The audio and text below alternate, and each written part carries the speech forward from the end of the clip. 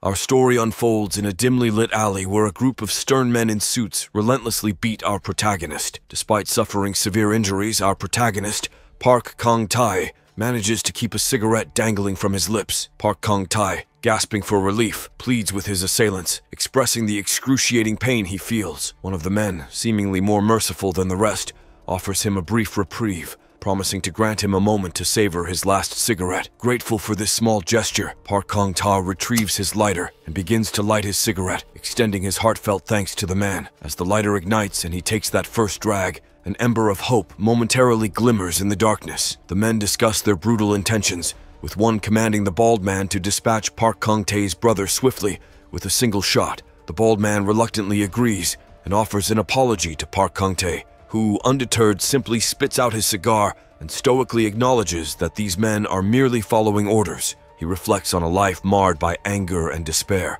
his once promising boxing career forever disrupted. Park Kang-tae recalls the tantalizing promise of his youth, where his towering height, punching power, and star quality labeled him a rising star in the high school boxing world. Regrettably, he succumbed to provocations, resulting in the loss of his boxing career and a sense of unfulfilled potential. Haunted by the thought that there might have been alternative paths, Park Kang-tae wonders if he could have staged a comeback or found a way to make a living through boxing. Despite the futility of regret, the burning desire to return to the ring persists. He yearns for just one more chance to step into the boxing ring. Suddenly, a voice interrupts his contemplations, criticizing him for being a mere boxing apprentice. Someone calls him Kalli, snapping him back to reality, questioning whether he's dead. Another voice dismissively proclaims they don't care if he dies, urging them to leave. Three boys hastily retreat, leaving behind a young man, bleeding and seemingly lifeless. Park Kang-tae's eyes snap open, and he gasps for air as he inexplicably inhabits the injured young man's body. He examines his trembling hands, fully aware that he should have died from the stabbing. He's left pondering the identity of this new body. Days later, Park Kang-tae learns from the men that the losers of a match are sent to the mine, while the victors remain at the August Boxing Apprentice School. Their instructor, Nick Sar, stresses the importance of training as if their lives depended on it, and assigns pairs for upcoming matches. The names are called, and the pairs are revealed. Torres and Meros, Undat and Bazan, Kizo and Damon, Johnny and Caesar, and finally, Solit and Kalli. Nixar concludes by cautioning them about the impending match. The burly men respond with laughter, but the leaner members of the group turn to their captain, Park Kang-tae, and question whether Nixar's orders are tantamount to a death sentence. Park Kang-tae, now reincarnated as Kalli, is acutely aware of Nixar's divisive intentions as he separates the inferior fighters from the superior ones. The prospect of being sent to the dangerous mine, where accidents and lung diseases claim lives even in the 21st century, fills him with dread. Kalli knows he must avoid that fate at all costs. Abruptly, Nixar calls Kalli's name, causing him to jump in shock. Nixar instructs him to follow,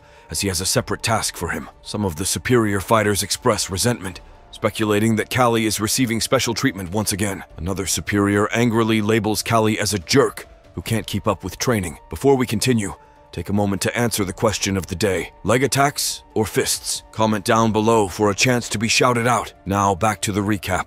Meanwhile, in another location, Nixar informs Kalli that he has submitted his name for discharge. Kalli is surprised but maintains a calm exterior. Nixar asserts that Kalli is not cut out for boxing, given his small build, and suggests that the same holds true for the mine, where he would likely meet a swift demise. Kalli contemplates the grim reality of his frail body and anticipates a life expectancy of less than a year. Nixar, however, offers a glimmer of hope, proposing to recommend to the owner that Kalli be sold to a different master. Kalli, with unwavering determination, informs Nixar of his intention to participate in the upcoming match. Nixar questions whether he truly is Kalli, highlighting that under normal circumstances, Kalli would have already broken down. Kalli resolutely affirms his commitment to becoming a boxer and stares confidently at Nixar, who with a smile concedes the point and assures Kalli that he won't press further. He invites Kalli to seek him out if he ever changes his mind. As Kalli silently contemplates Nixar's motives, he acknowledges that he is not who he appears to be. Until recently, he was a gangster named Park Kang-tae on Earth. His reincarnation as Kalli offered him a second chance at boxing, but he is painfully aware of his frail physique, weak bones, and limited stamina. His growth spurt came late, and his punches lack power. Kalli suspects that his previous experiences of bullying were a result of his feeble body, leaving him puzzled as to why he was given this second opportunity. Suddenly, someone calls out to him, and the superiors fix him with hostile glares. Kalli realizes that he is about to face another round of torment. Solid, one of the superiors, brutally punches him in the face and kicks him away, accompanied by a declaration of his disdain for Kalli. Here are the changes you requested to replace C with Kalli and make the necessary corrections. As Park Kang-tae, now reincarnated as Kalli, stood his ground against the barrage of insults from the other fighters, Solit taunted him about bragging regarding his father's championship status,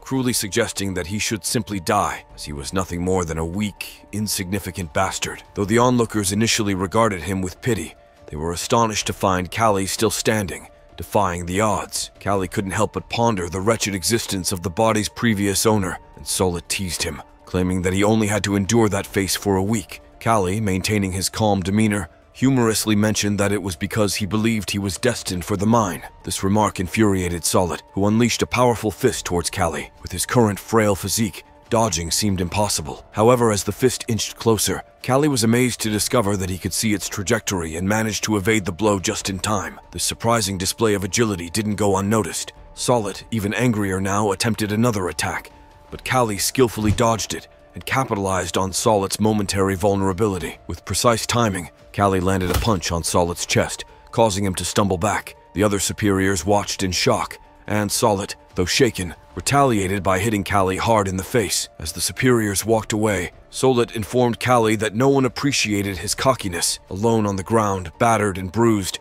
Kalli couldn't help but smile and laugh heartily. He realized that something as crucial as body weight in boxing was hand-eye coordination and reflexes. Kalli recognized the importance of seeing every detail, following each grain of sand, and having the reflexes to dodge every punch. He vowed to survive, determined not to end up in the mine. Reflecting on his new world, Kalli learned that the audience derived pleasure from fights where opponents were pummeled into submission, and his current body was more susceptible to injury. When a fellow fighter suggested slowing down if he was exhausted, Kalli vehemently denied it, emphasizing that he was fine. He understood that lacking strength in this brutal environment equated to certain death. Nixar eventually called an end to their training, leaving Kalli catching his breath and feeling frustrated that he couldn't run as well as he could when indulging in vices like alcohol or cigarettes. Nixar, observing Kalli's improved performance, pondered what had changed and how Kalli had progressed so quickly. Later in the day, Kalli overheard two men discussing his unusual behavior after a head injury,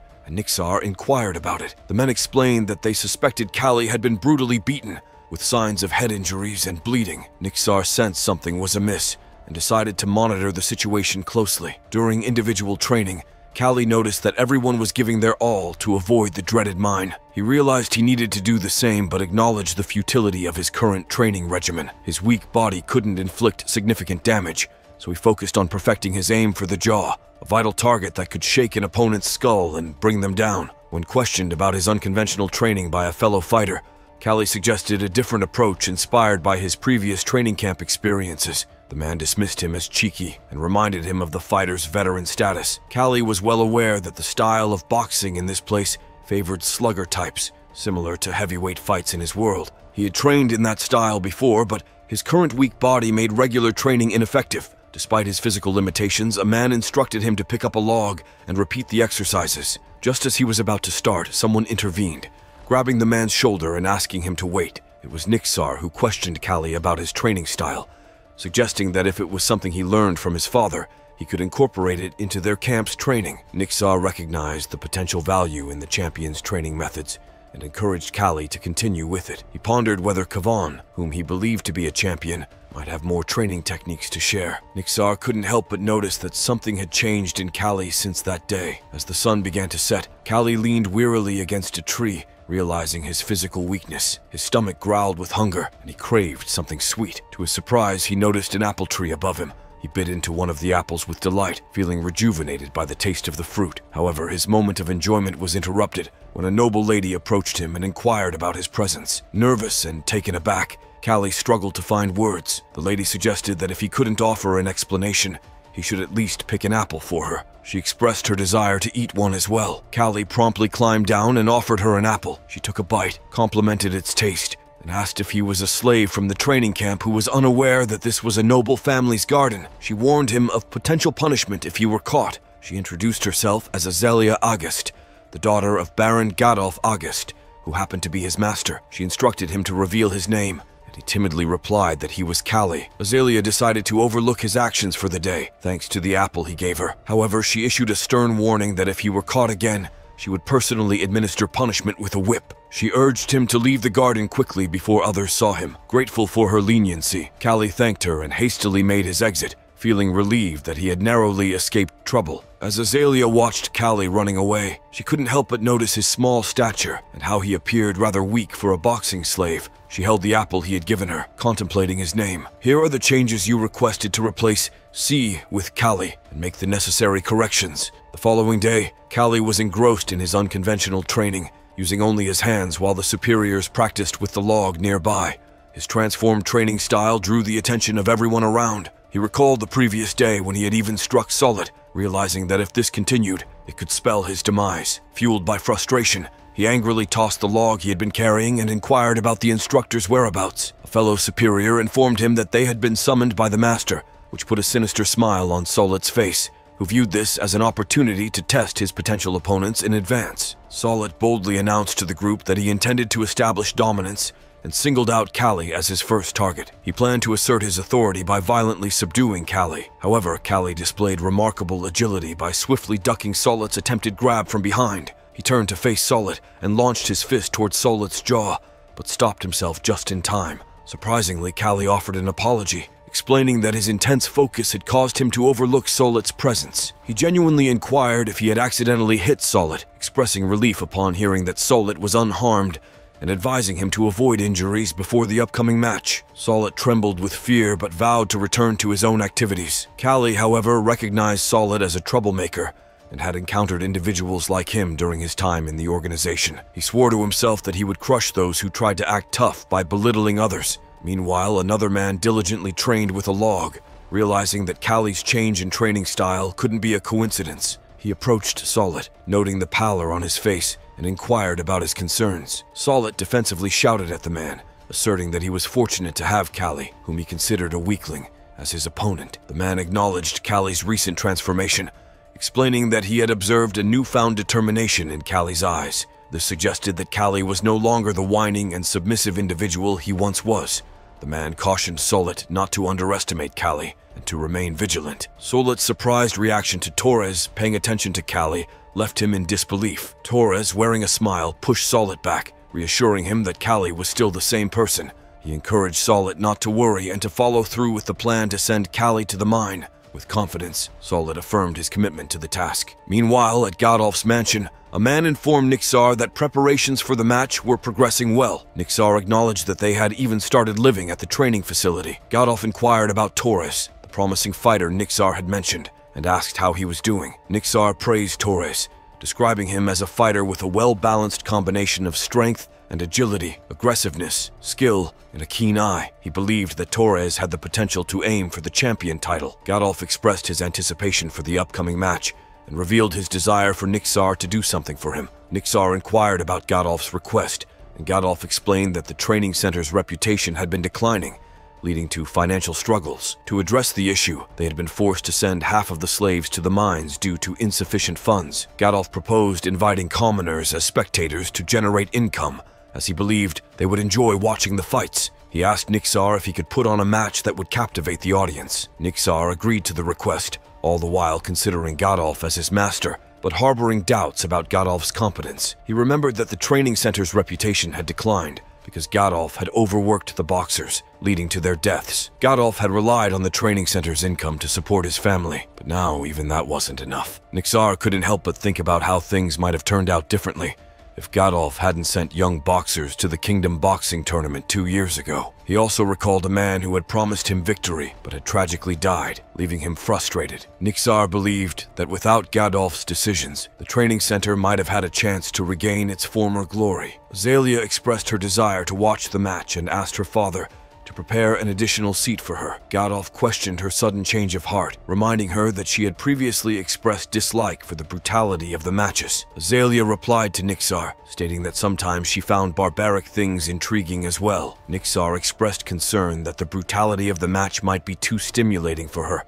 but Azalea insisted on watching, equating stimulating with fun. Gadolf chuckled at his daughter's determination, recognizing her unusual interest in the fights. While she wasn't typically interested in such matches, she had a strong desire to witness how Kalli would perform. The day of the match finally arrived, and Kalli entered the arena, adjusting his hand bandage, feeling that the moment had come at last. As the crowd's cheers grew louder, someone raised their hand in the air, marking the start of the match. Torres found the match easy, and it quickly came to an end. Up in the stands, Nixar and Gadolf observed the fight. Gadolf praised the match and instructed Nixar to train Torres diligently, with the goal of making him a champion within a year. Nixar agreed to the task. The instructor announced that the next and final fight would be between Solit and Kalli. Azalea, who had been watching the matches, noticed that everyone else was tall and muscular, whereas Kalli appeared incredibly thin. She wondered how someone with such a small physique could aspire to become a fighter. Nixar explained to Azalea that for a fighter, physique was an essential factor, as physical strength directly correlated with power. Despite this, Kalli had a plan, and Azalea observed that he seemed confident. As the fight between Solit and Kalli began, Solit questioned Kalli's decision not to surrender, warning him that if he fought to the end,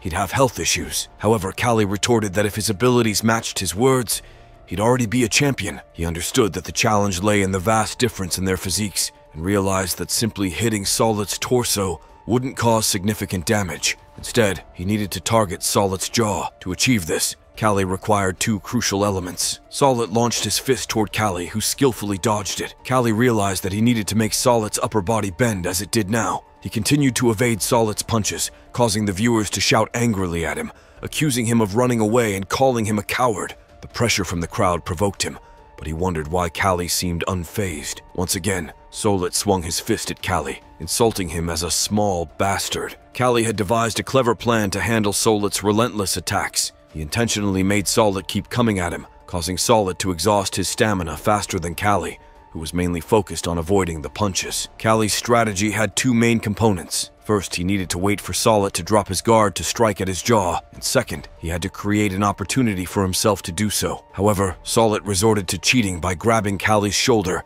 and launching a punch at his side. This unexpected move broke a few of Kalli's ribs, causing him intense pain. As the crowd cheered for Solit, Kalli wondered if they were aware of Solit's cheating, because he had used his bare hand rather than his gloves. The instructor initiated a countdown, and Kalli struggled to get back on his feet. He managed to stand up just in time, despite the pain in his broken ribs. When asked by the instructor if he could continue the fight, Kalli was determined not to give up, having faced death once before. Solit threatened him, but Kalli met his next punch with his head, causing Solit to cry out in pain and hurt his hand in the process. Kalli seized the opportunity and launched an attack on Solit, punching his jaw with all his might. Solit staggered backward, seemingly unaffected, and taunted Kalli. However, Solit suddenly collapsed to the ground. The instructor began the countdown for Solit, and the bewildered viewers were left shocked and confused. When the countdown reached 0 and Solit failed to stand up, the instructor declared Kalli as the winner. The viewers couldn't comprehend what had just occurred, but Kalli was simply relieved to be alive,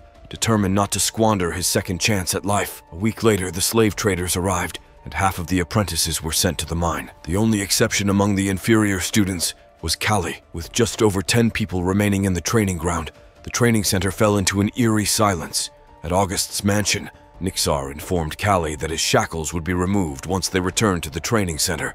It was Kalli's first time visiting the mansion, so he took a moment to look around and acquaint himself with the surroundings. Nixar asked about the condition of his body, and Kalli replied that he was fine. Kalli then excused himself to ask Nixar why the lady had summoned him. Nixar explained that the lady seemed to be interested in him after his last match. A few minutes later, in Azalea's room, she greeted Kalli and mentioned that they were meeting again. She ordered Nixar to wait outside for a while, and although Nixar was confused, he complied. Once alone, Azalea instructed Kalli to sit, and he initially declined. However, she insisted and told him not to refuse, adding that she didn't ask twice. Kalli accepted and mentioned that he had heard she had called for him. Azalea responded by playfully throwing some fruits at him, telling him to eat. They engaged in conversation while he enjoyed the fruit she had given him, which brought a smile to her face. She explained that she had summoned him because she had something to discuss. She inquired if he was aware that slaves had no right to refuse, to which he confirmed. Azalea praised his performance in the last match, commending his thin arms and his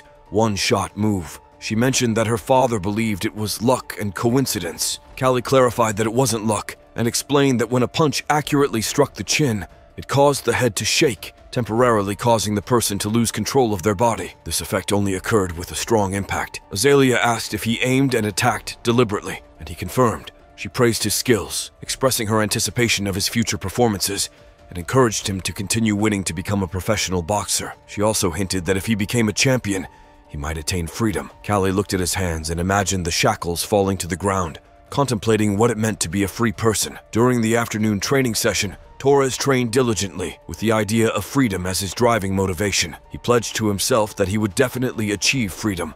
When Torres was just 14 years old, Nixar had told him that he had the potential to become strong, or else Nixar wouldn't have brought him from the farm. With his natural physique and fighting spirit, Nixar encouraged Torres to work hard to become a champion and ultimately gain his freedom. At that time, Torres used to dislike individuals like Kalli, who seemed to engage in aimless activities without a clear goal. However, everything changed when Kalli unexpectedly transformed during his fight with Solid and managed to survive. This event taught Torres that life was unpredictable, and one could never truly anticipate what would happen in the world. One day, someone suggested to Torres that they should teach Kalli a lesson because he was acting cowardly. Solid had been assigned to go to the mine, and a man named Kyo, known by the nickname Mantis, proposed that they beat up Kalli. Torres, feeling indifferent and having let go of such grudges, replied that he was done caring about such matters. Kyo questioned whether Torres genuinely didn't care, commenting on the boredom of their current situation. Torres reflected on the idea that if Kalli was truly committed to changing himself, there was no need to bother him. He'd grown tired of Kalli's constant begging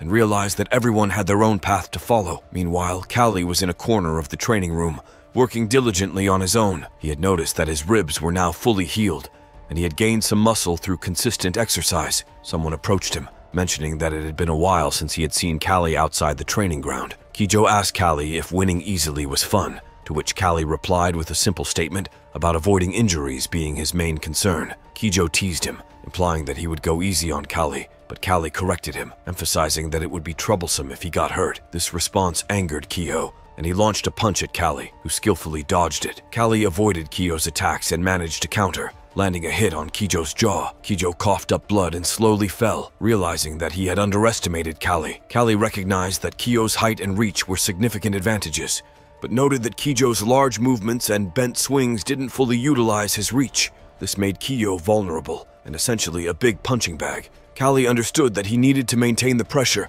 and not give Kijo any breaks during their encounter. As Kalli continued to exchange punches with Kijo, he noticed two more men suddenly appearing behind him, ready to attack. This surprised Kalli, but he managed to avoid their attacks while wondering if all three of them were going to come at him together. Kijo criticized Kalli for relying on a lucky punch, frustrating Kalli, who questioned if Kijo was resorting to numbers because he felt at a disadvantage. This remark enraged Kijo, who attempted to punch Kalli again, but Kalli skillfully avoided it. Unfortunately, another man attacked Kalli from behind, making it clear that they were willing to gang up on him to protect their pride. Kalli fell to the ground, looking up at them and recalling that he hadn't been much different from them before. Torres couldn't stand the situation any longer and confronted Kijo, asking why he was making a fool of himself in a one-on-one fight. He mentioned that if Kijo wanted to gang up on someone, he should have done it from the start. Puzzled by Torres' intervention, someone asked why he was on Kalli's side, but Torres clarified that he wasn't taking sides. He was simply annoyed by the guy who had lost to Kalli and was now causing trouble. Kijo shouted that he hadn't truly lost and had just let his guard down for a moment. Torres challenged Kijo to have a one-on-one fight again, with Torres acting as the referee. Kijo confidently accepted the challenge, but as he exchanged menacing glances with Torres, he began to doubt whether Kalli was really as inexperienced as he appeared to be. Kijo attacked Kalli, but Kalli easily avoided his slow punches and pointed out that Kijo was wasting unnecessary movements. Kalli continued to punch Kijo's side, and when Kijo raised his fist to retaliate, Kalli told him to shut up and easily dodged Kijo's attacks. He remarked that Kijo was only revealing his weaknesses, and then launched a punch at Kijo's face, making him dizzy and causing him to collapse to the ground face first. Torres observed Kalli and noticed that he had the demeanor of an experienced boxer. He remembered that Kalli's father had been a champion, which indicated that Kalli likely had some talent. When Kalli called out to Torres and asked if he didn't hate him, Torres just turned around and told him that they had nothing to do with each other, instructing Kalli to get lost. After this incident, the other apprentices stopped blatantly picking on Kalli, implicitly acknowledging that he was one of the boxing apprentices. Meanwhile, in the reception room of the August mansion,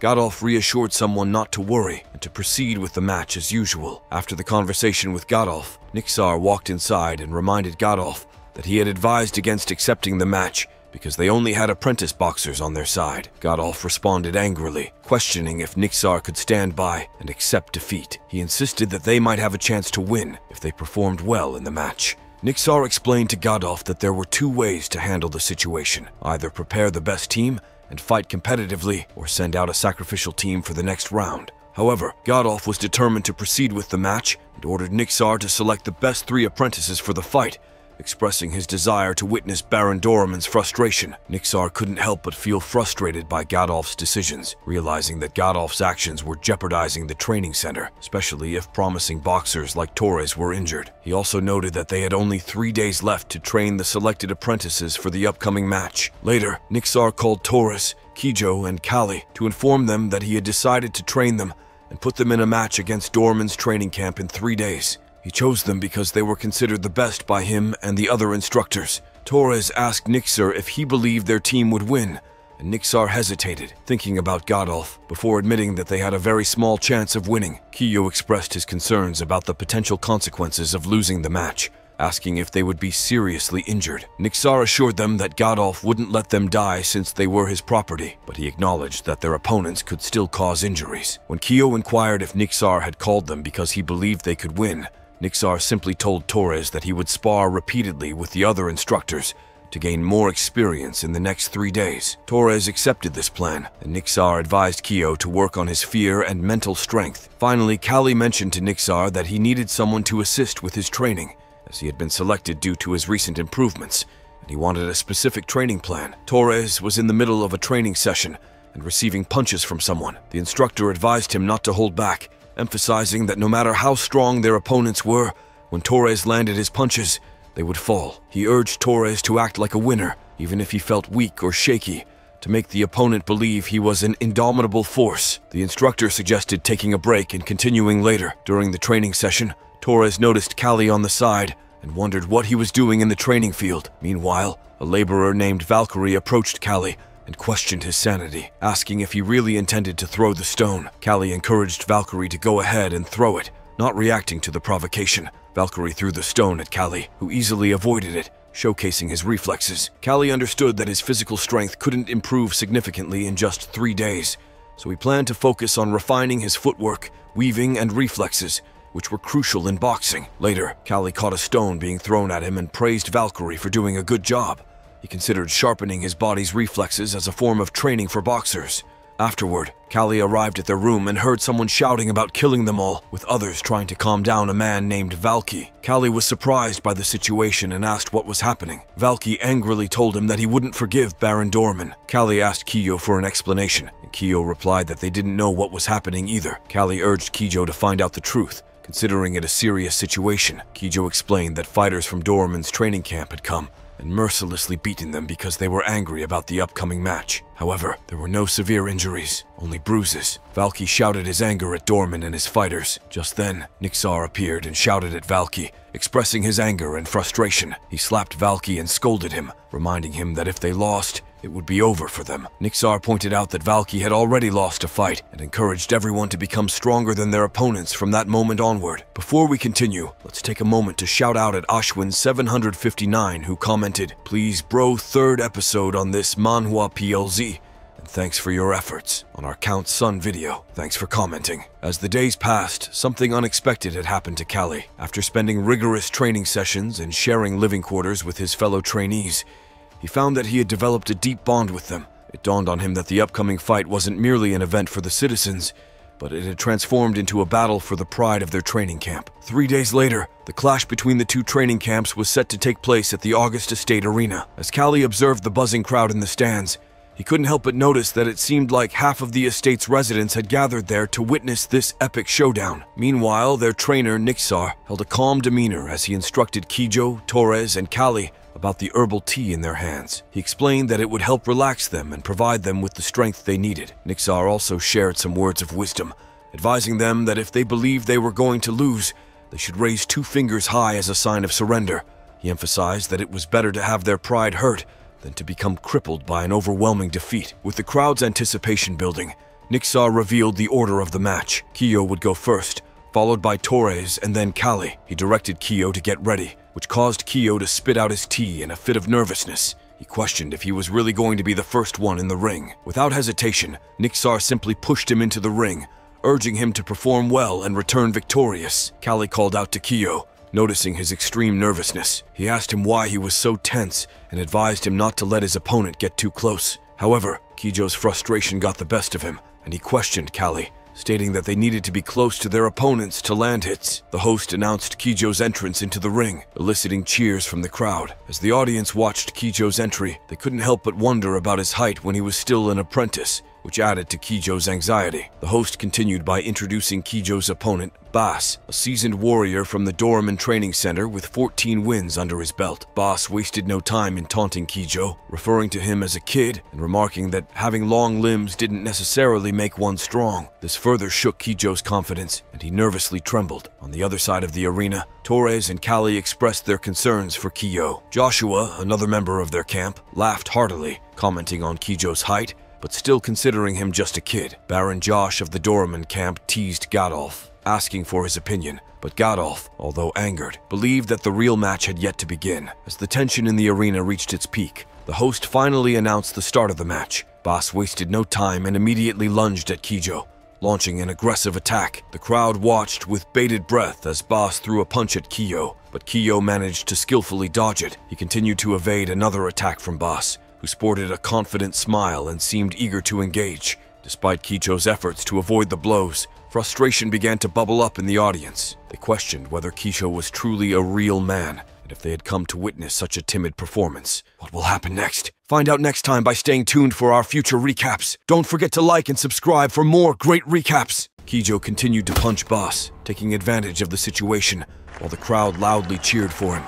Kalli observed that Kijo was now more flexible and faster, having reduced unnecessary muscle stress, making his attacks even more threatening. Kijo's agility and speed were on full display, as his attack style resembled that of a mantis. Bass, his opponent, was prepared to retaliate, but KO's height posed a significant challenge. It was hard for Bass to mount a defense against KO's reach advantage. Bass realized that he needed to hit Kijo harder than Kijo was hitting him to secure victory. However, Kijo skillfully avoided Bass's attacks and wore a confident smile, knowing he had the upper hand. Kijo launched his fist into the open space on Bass's face, delivering a powerful blow that sent Bass tumbling to the ground in defeat. The crowd erupted in thunderous cheers, leaving Kijo both surprised and overwhelmed. He immediately searched the audience for Nixar, and upon seeing Nixar nodding and smiling, Kijo raised his hand with tears of joy in his eyes and jubilantly shouted that he had won, prompting even more cheers from the spectators. Gadolf teased Doraemon about their apprentice's remarkable victory and asked if Doraemon had witnessed it. Doraemon responded with a mixture of frustration and admiration, reminding Gadolf that they still had 2 fighters left to compete. Gadolf instructed Valky to convey a message to Nixar, emphasizing the dire consequences of losing and mentioning the threat of sending the losers to the mine. Valky delivered Gadolf's message, leaving Nixar frustrated. Nixar then informed Kalli and Torres about Gadolf's threat, assuring them that he would try to persuade Gadolf later. He suggested that if they ever felt in danger, they should surrender immediately. However, Torres, displaying unwavering confidence, declared that there was no need for Nixar to persuade Gadolf because he was determined to win. Kalli noticed Torres' determination, but also realized that Torres' opponent, Molga, was on a different level than Bass. Soon, Torres and Molga faced each other in the ring. Molga offered Torres some advice, acknowledging that he was different from Bass, and suggested that Torres give up to avoid getting seriously hurt. Torres responded by telling Molga not to say anything and boldly challenged him to fight. When the referee initiated the match, both fighters immediately launched their fists at each other. The audience, including Kalli, was shocked to see both Torres and Molga landing simultaneous punches on each other, resulting in blood being splattered around the ring. Unfortunately for Torres, Molga's strength proved superior, pushing him back. Despite the odds, Torres managed to hold his ground and continued to exchange punches with Molga, creating an exhilarating and tense moment for the audience. With a determined smile, Torres asked Molga how many hits he had taken, trying to project confidence even as he stood on the verge of exhaustion. Molga acknowledged that Torres was used to facing more active fighters, but was determined not to let him win. With fierce resolve, Molga launched another attack, deliberately using his elbow to strike Torres, which resulted in Torres bleeding from his head. An infuriated Torres confronted Molga, accusing him of cheating with the elbow strike. However, Molga brushed it off, claiming it was an accidental outcome that often occurred during matches. Despite this, Torres wiped the blood from his head and replied with a reluctant, "Okay," all the while seething about how the situation had unfolded. Before we continue, take a moment to answer the question of the day. Swords or spears? Comment down below for a chance to be shouted out. Now, back to the recap. In the end, Torres won with a swift uppercut to Molga's jaw. Next up was Kalli versus Burrito. Burrito, still angry, launched another attack on Kalli, but Kalli noticed that Burrito always used the right jab. As a result, he easily and quickly avoided it. Then, he observed that Burrito's next attack was a left hook, followed by a right uppercut, and Kalli skillfully evaded all of them. He remembered Valky asking him why he was avoiding these punches, but he retorted by asking Valky if he wanted him to get hit all the time. Kalli pointed out the fragility of his body, explaining that if he got hit by those punches, he'd break into pieces. Valky tried to clarify his intentions, and Kalli explained that he intended to avoid the punches while waiting for the perfect time to strike. This response left Valky confused, and he inquired about what Kalli meant by the perfect time. Kalli elaborated, stating that it involved watching his opponent's movements and analyzing their patterns. He had figured out that Burrito would first prepare his foot for a step, then adjust his upper body for a punch. Kalli scrutinized Burrito's shoulder, chest, and waist, waiting for the precise moment when Burrito was ready to launch an attack. Kalli admitted that he didn't know if his fragile body could endure the hit, but he was confident that his experience and body sense would help him secure victory. With newfound determination, Kalli punched Burrito in the face, causing Burrito's nose to bleed. He swiftly followed up with a punch to Burrito's cheek, not giving Burrito a chance to recover. The audience, along with Nixar and the Masters, couldn't believe that Kalli had managed to hit Burrito for the second time. Valky, too, was surprised, impressed by Kalli's ability to analyze patterns. Meanwhile, Burrito remained on his knees, bewildered by how Kalli had managed to land 2 consecutive hits. In his mind, Kalli urged Burrito not to stand up, as he couldn't use his right hand anymore, and suggested that he should give up, allowing them to move forward. However, Burrito furiously slammed his hand on the ground and stood up, hurling insults at Kalli and leaving himself in a position of frustration. Burrito sneered at Kalli, calling him a rat and boasting that he would crush him without Kalli even realizing it. Unbeknownst to Kalli, Burrito had concealed sand in his hand and suddenly hurled it into his eyes. Kalli, temporarily blinded, tried to open his eyes, but the pain was excruciating. In that moment, Burrito seized the opportunity and punched Kalli in the face, sending him flying into the distance. Burrito taunted him, labeling him as nasty. Despite the setback, Kalli stood up with his eyes still closed and faced Burrito once more. Burrito charged toward him, shouting that it was the end, but Kalli remained composed, knowing he needed to stay calm because his analysis was already complete. He anticipated Burrito's moves, knowing that Burrito always started with a right jab. With sheer determination, Kalli launched his fist toward Burrito and struck him in the face with all his might, causing Burrito to bleed and slowly fall. Burrito collapsed to the ground, defeated. The referee initiated the countdown, and when the referee reached 0 and Burrito didn't stand up, Kalli raised his hand in victory and jubilantly shouted, leaving Azalea in shock. Doraemon patted Kalli on the head and proudly exclaimed that he couldn't believe they had won. Meanwhile, Doraemon, whose pride had been shattered, swiftly departed from the territory. Godolph, who felt immense joy, rewarded them with 3 whole pigs. 2 months later, during the harvest season, Kyo placed a box of vegetables on the ground and angrily questioned whether they were farmers or fighters. Kalli reassured Kijo, telling him that he was complaining too much and should view it as strength training. As for Kalli, his body had undergone many changes. Moments later, he placed the last box of vegetables on the table, and the farmer smiled, commending him for a job well done. The farmer suggested that they take some vegetables with them, to which Kalli expressed her gratitude. The farmer then asked if they were planning to attend the harvest festival of Duke Wesley, and Kicho replied negatively, explaining that they were still apprentices and had to wait another year to participate. The farmer expressed regret as he wanted to see their matches again. Kijo responded by asking if the farmer was silly and elaborated that the highlight of the harvest festival was boxing, and their master happened to be one of the Duke's relatives. Kijo continued the conversation, mentioning that Doraemon and August were currently competing under his sponsorship, with Doraemon having the upper hand at the moment. He pretended to ponder and then teasingly asked Kalli if he'd been hit on the head hard before, lightening the mood. Kalli glanced back at the mansion, realizing that a whole year had passed since their journey began. Meanwhile, in August's mansion reception room, Nixar attempted to persuade Godolph to give him 1 more year, He explained that the last match had been well prepared, but luck had been on their side. In response, Gadolf mentioned that a letter had arrived from the Duke's house. They must have heard about their recent victory, and the Duke wanted to see the 3 apprentices. Gadolf emphasized that refusing the Duke's invitation wouldn't be in their best interest. Nixar understood the significance of Duke Wesley's stature as one of the 5 dukes in the kingdom, and acknowledged that they couldn't possibly refuse such an invitation. He replied, "I understand." Gadolf informed him that they would depart for the Duke's house with an escort the day after tomorrow, so they should start getting ready. Those 3 were now official boxers, so Gadolf needed to mark them accordingly. A moment later, Kalli felt that the mark on his shoulder was still sore, but he shrugged it off, knowing that as long as he could box, the discomfort didn't matter. They resumed their journey, and suddenly someone congratulated Kalli for becoming an official boxer. Azelia told him that thanks to him she could walk alongside the nobles. Kalli asked her if she was talking about him, and she replied affirmatively, for which he thanked her. Azelia's gaze lingered on him, leaving him somewhat puzzled. Then she told him that he had changed a lot and should showcase his training results at the Harvest Festival. Kijo chimed in, asking if Azelia's appearance didn't qualify as pretty,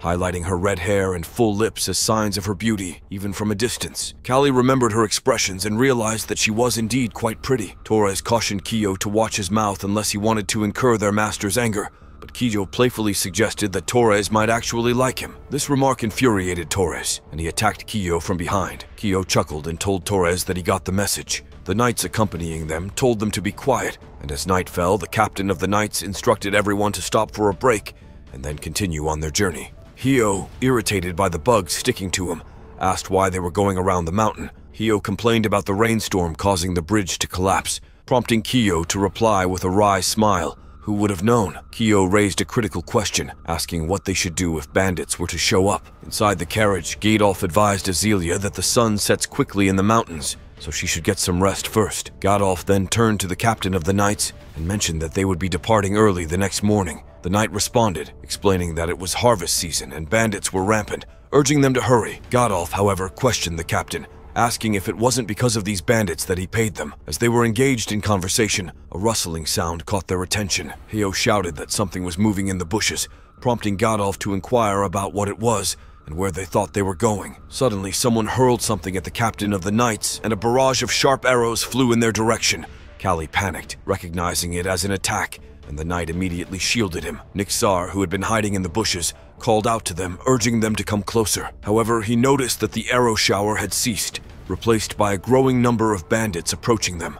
Nixar told Kalli that they didn't have enough soldiers, so if he unlocked their chains, they would fight alongside him. Torres and Kijo readily agreed to this plan. Nixar retrieved the key to their chains and freed them, emphasizing that their priority was to subdue the approaching bandits and protect Gadolf and Azelia. In the midst of the chaos, one of the bandits attacked Kijo with a sword, shouting that he had found them. Fortunately, Kijo managed to block the attack with the chain on his wrist and swiftly punched the assailant in the face. He instructed the others not to stand around and to follow Torres. Torres wrapped the chain around his arm, calling Kalli a crazy bastard, and Kijo retorted that Kalli was definitely not an ordinary guy. Meanwhile, Kalli was racing toward the carriage, realizing that he needed to find Gadolf and Azelia. The knights apprehended Gadolf, who struggled to free himself from their grasp, but the knight reminded him that they needed to move quickly. Gadolf then realized that Gadolf was safe. However, Gadolf suddenly shouted that Azelia was still inside the carriage, startling Kalli. He immediately sprinted toward the carriage, but noticed that one of the bandits was already approaching it. He shouted at the man to stop, but the man simply smiled and swung his sword at Kalli. Fortunately, Kalli managed to block the attack using the chain on his arm,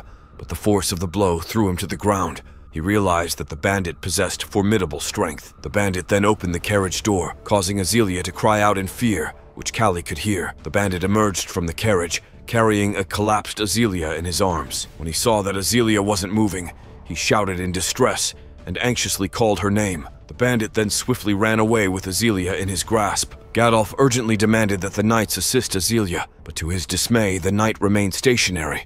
But Kalli informed Gadolf that he would return shortly. A few minutes later, the bandit holding Azelia ran toward a cliff, despite Kalli's pleas to stop and the apparent lack of anywhere else to go. The bandit eventually set Azelia down and remarked that Gadolf looked like a slave. He pointed his sword at Kalli, while inquiring if Kalli wanted to join them. Kalli, baffled by the bandit's actions, questioned why he would recruit someone by pointing a sword at them. He warned the bandit that joining him would likely lead to nothing more than a life of banditry. The bandit readied himself, declaring that it was the end of the story. Kalli recognized the bandit's fighting stance and asked if he was a gladiator. The bandit confirmed this and boasted of having 42 wins to his name. Realizing that a direct confrontation would be nearly impossible, Kalli contemplated whether to fight the bandit or attempt to evade him. When the bandit swung his blade at Kalli, Kalli agilely dodged the attack and swiftly made his way toward Azealia, catching the bandit off guard. He told the bandit that he pitied him because he had no intention of engaging in combat, and in a daring move, jumped off the cliff with Azealia in his arms. They plunged into the ocean, leaving the lone bandit staring after them. Moments later, Kalli called out to Azealia to wake up and was relieved to see her breathing. She gradually opened her eyes, sitting up in shock, which brought a sense of relief to Gadolf. He inquired if she was all right. A few minutes later, he recounted the events that had transpired. Azealia revealed that she vividly remembered the one-eyed man who had struck her, while reflecting on the fact that he had never expected to use the camouflage techniques he learned in the military. Kalli suggested they at least light a fire. However, Azealia pointed out that it wasn't possible due to the damp trees, and they risked being discovered. She called him incompetent, and he was taken aback when he noticed her trembling from the cold. He realized her body temperature had dropped significantly due to the wet clothes and suggested that she remove them to avoid catching a cold. Her reaction surprised him as she asked if he was telling her to undress and referred to him as a shameless bastard. Kalli reassured Azealia that he didn't mean it in any inappropriate way when suggesting she remove her wet clothes. He explained that it was simply a matter of survival to avoid freezing to death and promised to turn his back. She teasingly remarked that he had become quite bold, to which he responded that it was because he needed to protect her, fearing Gadolf's wrath if anything happened to her. Azealia warned him not to look back, threatening to kill him if he did, and he agreed to her terms. In truth, his head was spinning as he heard her undressing. He asked if she felt less cold, but she still shivered from the chill. Kalli noticed that even though he was freezing, he could see his lips turning blue, and his body trembled from the cold. He explained that there were two ways to warm up, either move their bodies to raise their body temperature or stick together. She hesitated for a moment but eventually agreed. Kalli put his arm around her, surprising her, and she shyly asked what he was doing. He reminded her of their need to stay close to generate warmth, as it was a method soldiers used during winter marches. He acknowledged that she might not like it, but he emphasized the importance of keeping each other warm to prevent any harm. She silently sat next to him, accepting the situation. The next morning, Kalli assessed that it seemed safe in their current location and asked if she could walk. She wondered if he planned to carry her if she couldn't, revealing that she was still putting up a tough front. Her stomach growled with hunger, and she shyly admitted that she couldn't help it because she hadn't eaten since the previous night. Later, near a river, Kalli offered her some food, which he had caught from the river. Initially disgusted by the idea of eating raw fish, she reluctantly accepted a piece. However, after tasting it, her expression changed, and she found it surprisingly palatable. They continued their journey, and Kalli informed her that if they headed upstream, they could eventually rejoin their group. She expressed concern about encountering the bandits first, but he casually remarked that they would leave it to luck, which made her call him irresponsible. Kalli reassured her that he always did his best, and added that he was simply wishing her luck. Azealia found Kalli to be different from a typical boy or a slave. He was enigmatic and seemed to learn things in his unique way. Shyly, she commented that the more she got to know him, the more mysterious he became. When he asked if she had said something, she told him to keep looking straight ahead as they continued their journey. Meanwhile, a furious man was seething because he had been attempting to secure a ransom, but that persistent young man had reappeared. He swore that he would kill him if he ever saw him again. Suddenly, the man heard approaching footsteps from behind, prompting him to stand up immediately. Someone informed him that they would meet the soldiers soon. The man parted the tall grass in front of him and saw Azealia and Kalli. Azealia commented that it was the third time she had heard that particular sound. The man saw this as a heaven-sent opportunity. Kalli and Azealia were both surprised to hear someone suggest that even tigers would come if they were called. The man addressed Kalli, remarking that it was nice to meet him. Kalli faced the man to protect Azealia, and the man asked if Kalli planned to fight him without even a weapon, calling him a laughable bastard. The man was taken aback when Kalli confidently declared that he would kill him and claim a special prize. The man taunted Azealia, asking her why she hadn't engaged in conversation with him before he sold her, causing her to tremble in fear. Kalli retorted that the man was aiming too high and questioned who had said he was going to let him take Azealia. Kalli believed that the chains had floated away when he fell into the river, making it impossible to rely on them. The man mockingly called him a little boy and suggested they take him down first. The man swung his sword toward Kalli, and Kalli narrowly avoided it, but it managed to cut his hair and clothes. The man commented on Kalli's speed and taunted him about how long he could keep evading. The man continued to attack Kalli with his sword, and Kalli deftly avoided each strike. However, when the man unexpectedly turned his body and delivered a kick. Kalli didn't anticipate it and was sent crashing to the ground. Azalea anxiously shouted a warning to him. Kalli was surprised to find the sword dangerously close to his face, but managed to roll aside just in time to avoid it. He swiftly got back on his feet, realizing that the sword possessed both high killing power and long reach.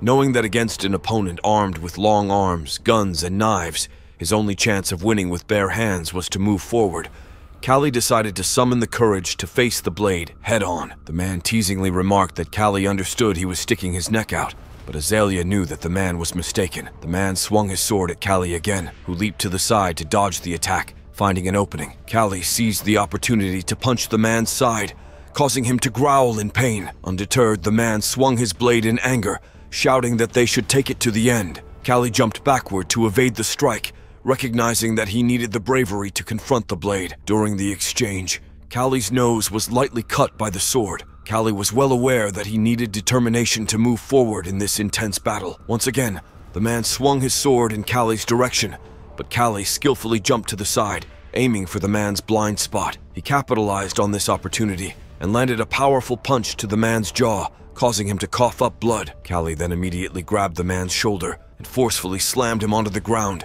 eliciting painful shouts from the man. Kalli didn't relent. He continued to strike the man, punching him in the face, delivering elbow blows, and relentlessly pummeling him until he was exhausted and unable to move. Kalli finally leaned against a nearby tree, catching his breath while the man lay badly beaten near another tree. The man still attempted to reach for his sword, swearing that he would definitely kill Kalli. Suddenly, a shadow appeared in front of the man and seized his sword. Panicked, the man tried to react, but Azalea lifted the sword and declared that the man had tried to disgrace her. She then decisively stabbed the man with the sword, leaving Kalli surprised. Shakenly, Azalea expressed that even killing the man 100 times would not be enough, which left Kalli stunned, realizing that Azalea was not a typical noble. After dealing with the boss of the bandits, they were eventually found by a rescue team and able to return safely. Nixar, who was applying ointment to Kalli's cut, informed him that he was lucky because if the cut had been a little higher, he could have been blinded. Kalli teasingly remarked that he now looked more manly and nice. Suddenly, someone called out to Kalli, and he was surprised when Gadolf thanked him for saving his daughter. Kalli couldn't believe that a slave like himself was being thanked by a noble.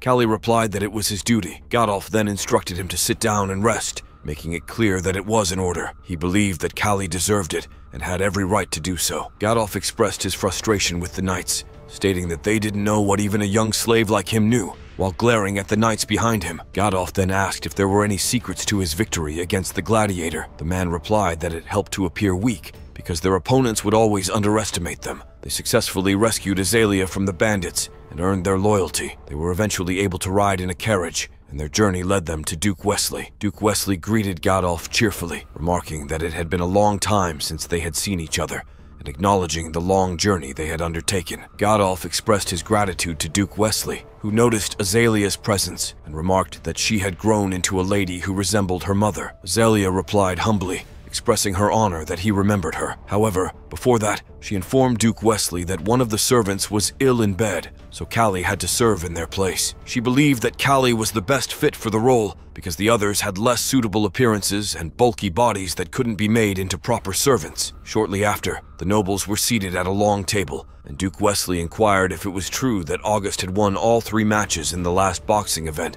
noting that he had heard they were all apprentices. Kalli replied, feeling a bit embarrassed, that it was indeed the case, and those apprentices had now become official boxers. As the nobles engaged in their conversations, Azalea began to feel left out and bored. She sighed and whispered something to her father, then ordered Kalli to follow her. Kalli was surprised by her request, but replied with a simple yes. They soon found themselves on the streets of the city, and Azalea expressed her feeling of suffocation and how she didn't want to attend in the first place. She mentioned her father's obsession with finding her a husband, and asked Kalli if he thought it was horrible to be tied down at such a young age.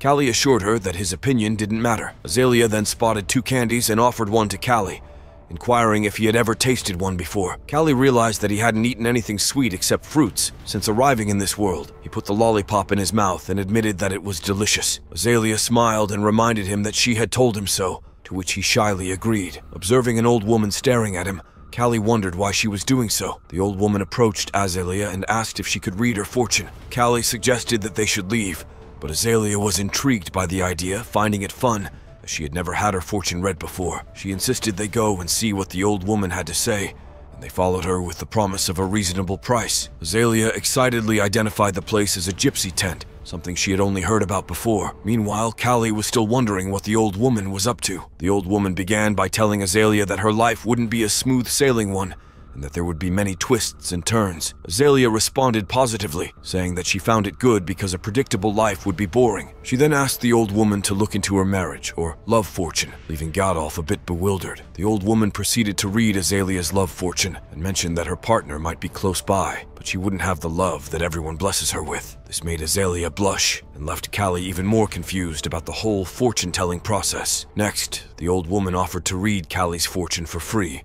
and initially he declined, stating that he was fine. However, the old woman insisted that he shouldn't be cold and that it wouldn't cost him anything. Kalli finally agreed and sat down as the old woman began to read his fortune using a crystal ball. The old woman sighed and told Kalli that he had come from a very faraway place, a location that people there couldn't even imagine.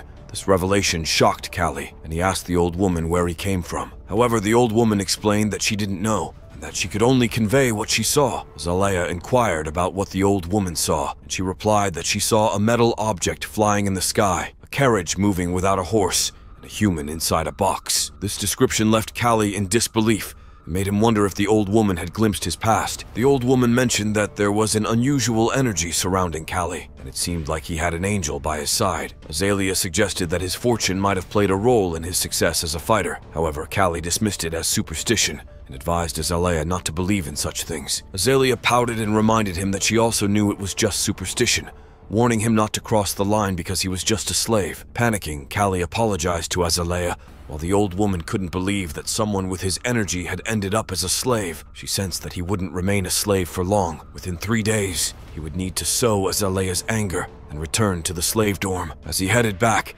Kalli had hoped to start his training soon, but the knights in the dorm teased him about being a real fighter due to his skinny appearance. They even dared him to crawl under a knight's foot, while another laughed heartily. Frustrated, Kalli asked if any of them had ever been hit by a fighter, and told them to stop picking a fight with him. One of the knights, offended by his words, asked how a slave like him dared to be arrogant, and then launched a spear at him. The situation took a different turn when someone shouted at the knight to stop and questioned what they were doing. The knights were stunned to see Duke Wesley behind Kalli. Wesley scolded the knights, asking them how a slave could enter a citizen's place like this. He mentioned that Kalli belonged to his customer, Baron Gadolf, and asked if they wanted to stain his own face. The knights were left fearful and didn't know how to respond to the Duke's presence. Wesley then approached Kalli and expressed his surprise that Kalli was one of the fighters who defeated Dorman's fighter. He touched Kalli's body and commented on his strong shoulder muscles, further acknowledging Kalli's identity as a fighter. However, Wesley quickly shifted his tone, apologizing for getting too excited and assuring Kalli that he'd stop bothering him. Wesley then mentioned that they would meet at the match and walked away, leaving Kalli in a state of confusion. Later, back at the accommodation for the slaves and fighters,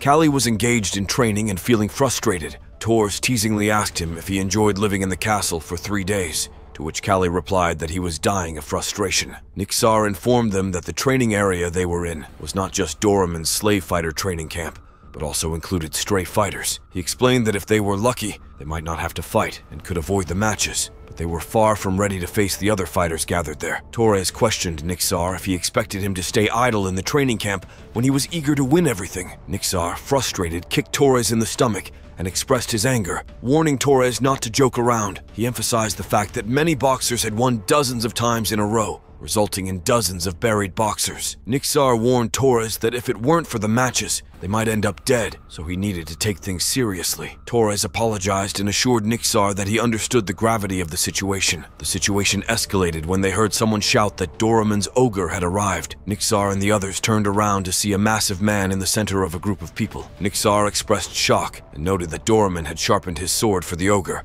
indicating that the ogre was a formidable fighter. Kaio, filled with fear, asked what the huge guy was and if he was even human. Nixar explained that people called him an ogre because he was considered at the same level as a monster. They discussed the ogre's impressive record of 76 wins in a year, fighting 3 to 4 times a day. Before we continue, let's take a moment to shout out at user GR6VT1GW7X, who commented, "The best skill is blood manipulation, where you can control anyone's blood And also when you cut her skin and blood comes out, you can turn it into a sword or a blade or anything. Imagine it like Akira on our SSS Rank Hunter video. Thanks for commenting. Nixar also mentioned rumors that ogres could rip someone's ribs off with their bare hands, reinforcing the ogre's fearsome reputation. Kiyo expressed concern about their safety, worried that they might die if they had to face the ogre in a match. Nixar reassured them, saying that their master believed it was too early for them to fight the ogre. There was a possibility they wouldn't have to face him. Tower found the situation interesting and remarked that the ogre's nickname didn't seem like an exaggeration. Kiyo, still fearful, tried to make light of the situation and asked if any of them wanted to fight the ogre. Kalli, however, expressed doubt about being able to defeat the ogre due to the significant size difference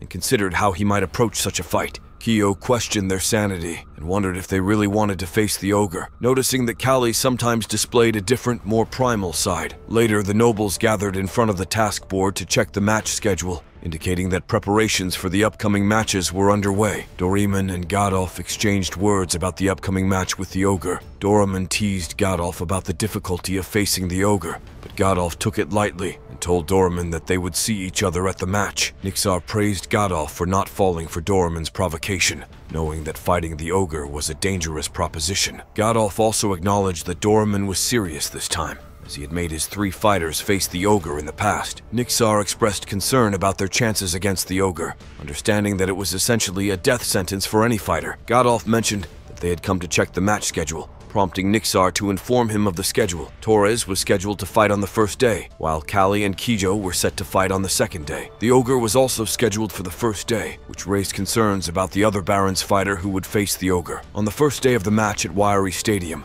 the terrified man faced the enormous ogre. He begged the ogre not to come closer and retreated, inadvertently cornering himself inside the ring. The ogre, with a menacing glare, launched a punch at the man, who luckily managed to duck and evade the blow. However, as he cautiously looked back, he saw that the ring pillar had been obliterated. Doraemon scolded the ogre for being a troublemaker and asked him not to destroy the pillar. Kalli remarked to Kijo that he understood why the man had earned the nickname Ogre. The ogre didn't seem human at all. The terrified man, overwhelmed with fear, attempted to surrender and let the ogre win, but the ogre ignored his plea and continued his relentless attack. The crowd cheered for the ogre, reveling in the brutality of the fight. Kalli had witnessed many deaths in fights before, but this gruesome spectacle was beyond anything he had seen. What will happen next? Find out next time by staying tuned for our future recaps. Don't forget to like and subscribe for more great recaps.